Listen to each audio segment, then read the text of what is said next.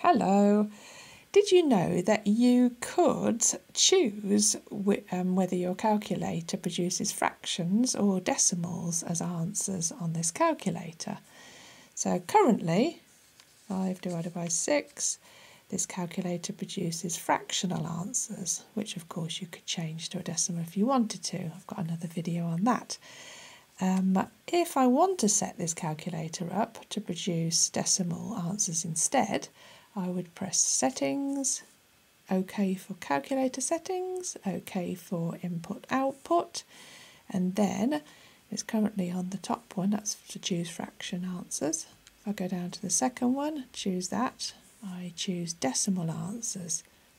Here we are, so 5 divided by 6 is the decimal answer, which of course I can change that to a fraction if I wanted to. Hope this helps.